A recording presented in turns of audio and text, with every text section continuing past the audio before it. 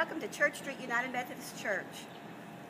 We have several beds of plantings that we want you to enjoy throughout the church courtyard and surrounding areas.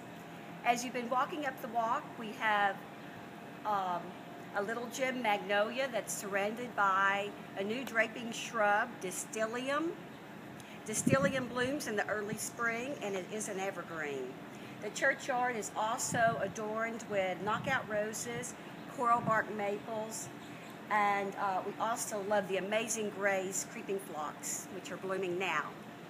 In the courtyard, we have a mixture of different Pieris japonicas, which are blooming now here in the early spring.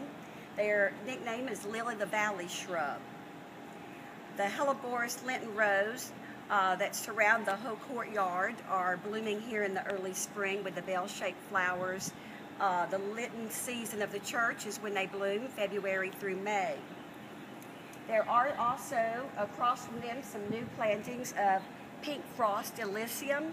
The pink frost Elysium is a variegated shrub. It is now very young, but it's going to be very special in the courtyard as it grows.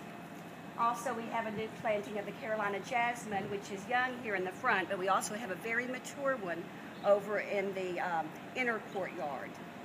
Also, we have some hydrangeas blooming in the back, which actually may be blooming a little bit more into May. If you're not able to come back, you'll know that they're there. Also, we have a golden chain tree that's over by the Cumberland side. If it should be blooming in the next 3 weeks. If you do not catch it, it is a spectacular event. Also, we have 40-something dogwoods here around the church. So enjoy your walk, take your time, and notice also the bulb plants, as the daffodils and the Easter lilies are still with us. So thank you for coming.